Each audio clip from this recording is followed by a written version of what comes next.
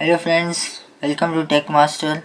Today we will see how to power switch off your Nokia Lumia 720 when it gets hanged up.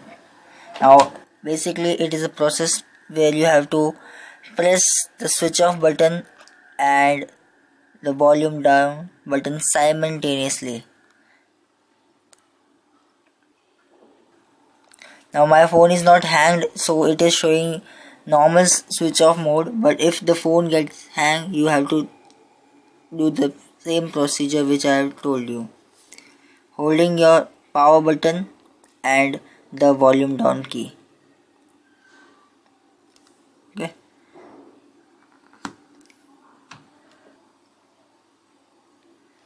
To restart the phone you have to just press the power key and here you go.